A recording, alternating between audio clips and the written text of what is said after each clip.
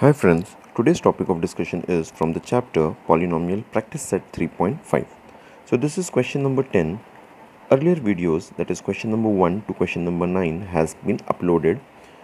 So this is question number 10. So here it has been given that if x raised to 31 plus 31 is divided by x plus 1, then we need to find the remainder. So as such, here we can use the remainder theorem to find the remainder. So as such, what we have to do, the divisor, that is x plus 1, we need to equate to 0, and then that value of x will put in the polynomial. So let us start.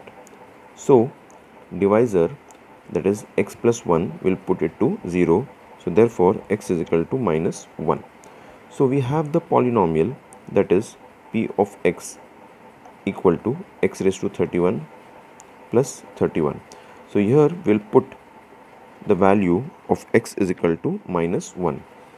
So here we will have p minus 1, that is equal to minus 1 raised to 31 plus 31.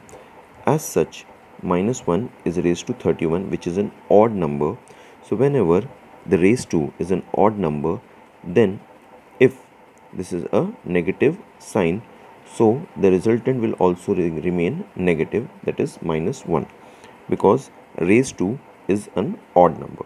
So minus 1 plus 31, we got 30. So by remainder theorem, as such, we can say this by factor theorem also, because up to finding the remainder theorem and factor theorem is same. So by remainder theorem, we can say that is the remainder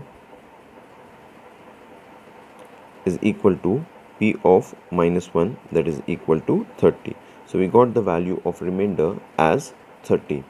So this was question number 10 from practice set 3.5 from the chapter Polynomial.